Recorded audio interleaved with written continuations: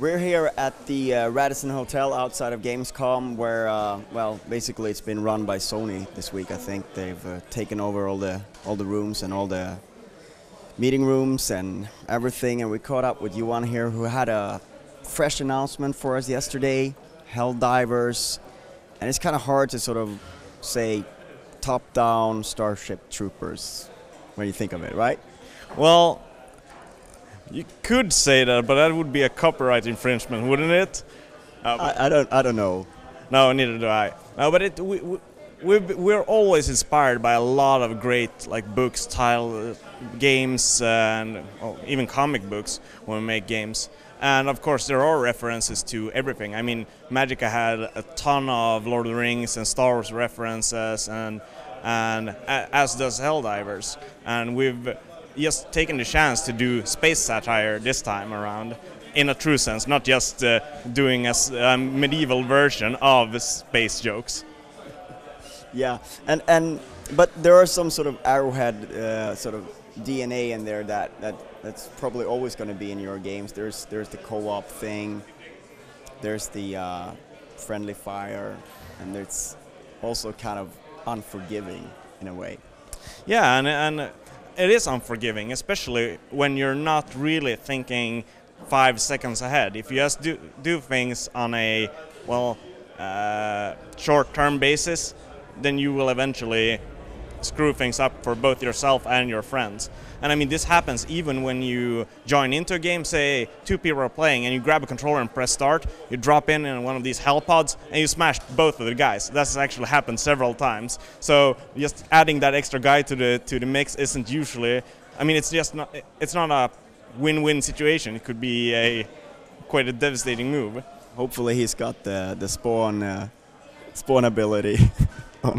Yeah, exactly, and that's something that we really actually emerged from a discussion with Sony. We have a really good back and forth with Foster City Studios, especially our producer over there. We got a real tight connection, and we had this meeting about what could be really interesting about the game, and we had some early adaptation of the stratagem system which we got in the game, where you input combinations to get certain abilities, and it wasn't as elaborate as it is now. But what emerged out of that meeting was the ability for the gamers to just select a loadout, select the composition of the entire team, and then drop into battle and use these stratagems at any time during battle. Sort of, it could be, in a way, you could do a reference to sort of like the MOBA genre abilities of each heroes, but you get to select all of these abilities for your own hero, and then you do co-op battle against one of 3 alien species.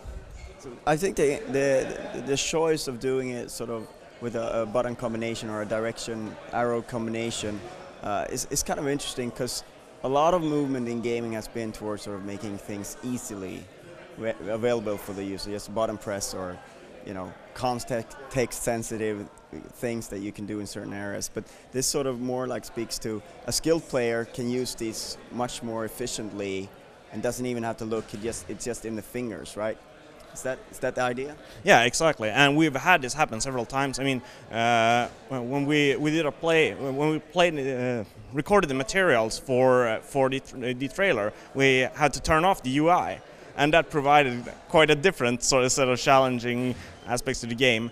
But one of our guys, our animator Nicholas, he was so proficient at using the stratagem, he just knew all the combinations. And we learned that when we started playing it, because nobody else knew how to use them. And we were like, Nicholas, how does that combination work? And he's like, yeah, it's up, down, left, right, or something like that. And it really goes to show that people that are really creative and hardcore, not hardcore in the sense that they play for a long time, but they want to learn the game and they want to be really good at it in a short amount of time. They can be very proficient, and he is probably the best player on in the studio. And he, compared to our lead programmer, which just kills everybody for some reason. I've called him incompetent more than once during playtesting of Helldivers.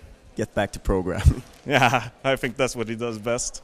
So, but it's also an interesting thing, because there's an element of panic there. when you're trying to spawn someone back or do something, and you got, the faster you can do it, the more immediate it is. Otherwise, you might be dead. So if you want to bring down a turret, it's that waiting time that sort of for things to spawn. That's sort of key to the enjoyment of the game.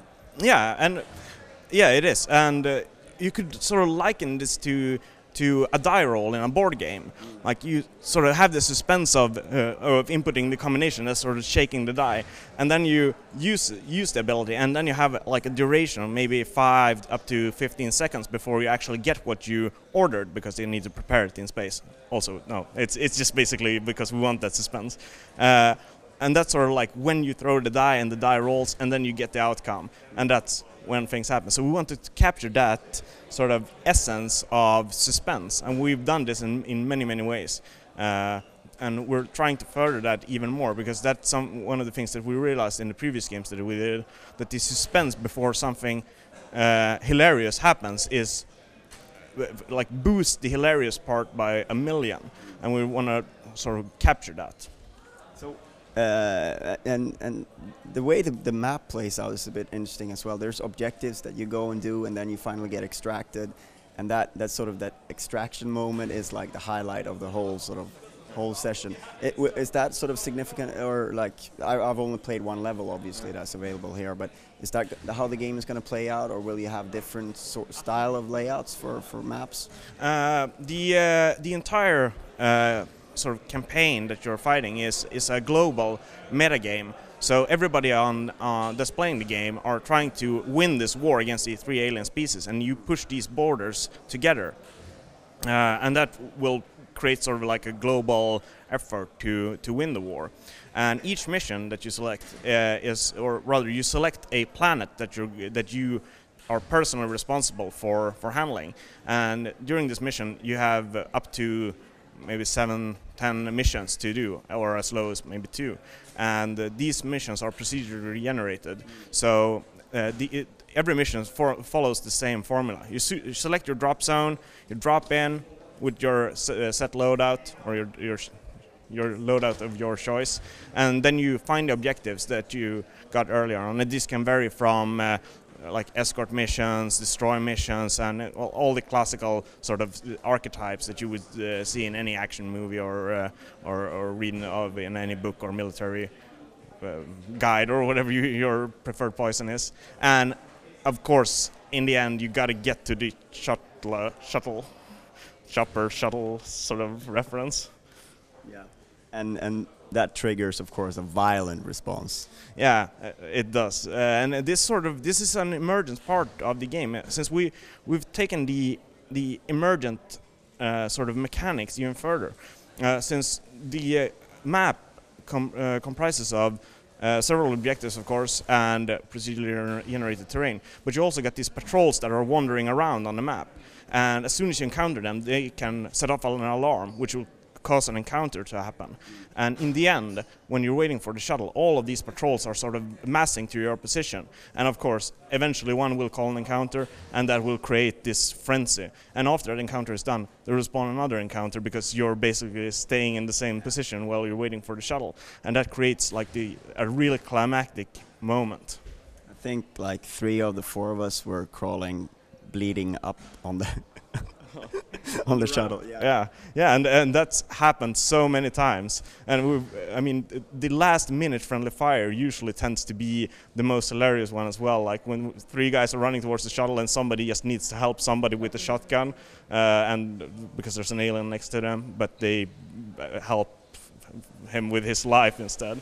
And those moments, like when you're so close to achieving something, just sprinting for that shuttle or crawling up to it, and there's a friendly grenade or a friendly airstrike just coming in, and you're like, can't I crawl any faster? Why is my guy so slow? And but it does create these rememberable moments. This is your first venture onto console that's officially gonna that you've announced officially, at least that I know of. Have you've changed technology for this one, or what are you working with here? We're working with the BitSquid engine once again. We've created a really good collaboration with those guys, and I mean they're really passionate about making a good engine, and it's a long-term investment for us, and that's sort of the way we like to keep working. We like those, like, well, we're not just doing one thing, we're getting this group of people that we want to work with, and this goes for like all of the employees and the engine as well. We try to make those guys that are sort of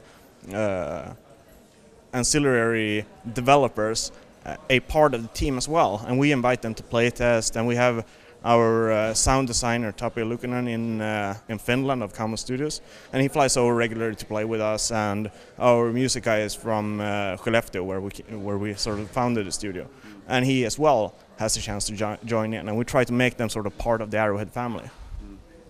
And we talked a little bit about sort of being a first party or second party with Sony. What's that experience been like? First party with Sony is it's a lot of fun. I mean, all of the hassles of game development, all of the things that usually like the customer or the gamer doesn't know about, like the troubles of localization, getting legal stuff for such a simple thing as fonts. All of those things are just being taken out of the way, and it really allows it to focus on games development. And also we get every week we have this cool routine of sending a weekly build to our producer and to Sony, and they play that build the first time on Monday, and they give feedback on Tuesday, and we sort of look at feedback, and we can choose to implement it if we want to, but it's generally like feedback written by gamers, and I really enjoy that. And nice to be working on PS4. Yes, the PS4, yes. I approve. And the controller is just wonderful. I really like. Have you tried a PS4 controller? Absolutely. I played Helldivers and among other things. Yeah, and the PS4 controller is, yes. Yes.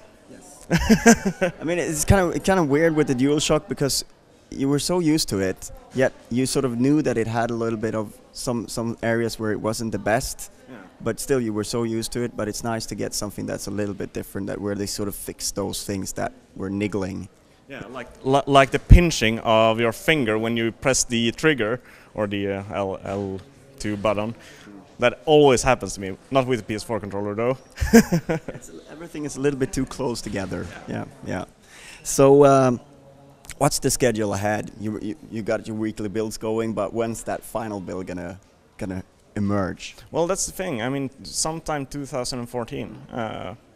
But we're not stressing this. We're letting it take the time it needs.